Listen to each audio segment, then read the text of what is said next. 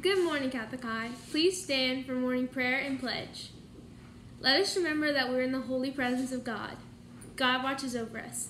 In the name of the Father, and of the Son, and of the Holy Spirit, amen. Today is the Tuesday of the second week of Easter. Let us pray. Enable us, we pray, Almighty God, to proclaim the power of the risen Lord, that we, who have received the pledge of his gift, may come to possess all he gives when it is fully revealed. Through our Lord Jesus Christ, your Son, who lives and reigns with you in the unity of the Holy Spirit, one God, forever and ever. Amen. Our Lady of Mount Carmel, pray for us. St. John Baptist de La Salle, pray for us. Live Jesus in our hearts forever.